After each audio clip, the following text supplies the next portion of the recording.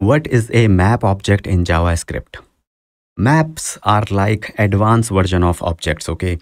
Here is the code to create a map to store person details, which is basically key value pairs only. Then we can have some methods of object like here is the get method to get the key value. And then we have the method to check the existence of the key. And we can use the delete method to delete the key from the map. Now the question is, what is the most important thing about the map because of which we use map sometimes? Because why we need map? First is the map object is a collection of key value pairs where each value can be of any type. Okay, sorry, each key will be of any type, and each value can also be of any type.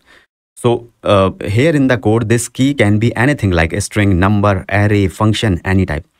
Second, a map maintains the order of the key value pairs as they were inserted. Okay.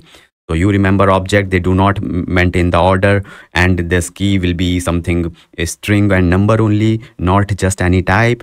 So basically with maps, you can retrieve the keys in ordered way. So these are two noticeable points about map. And in the next question, I will write down the differences between map and the normal object.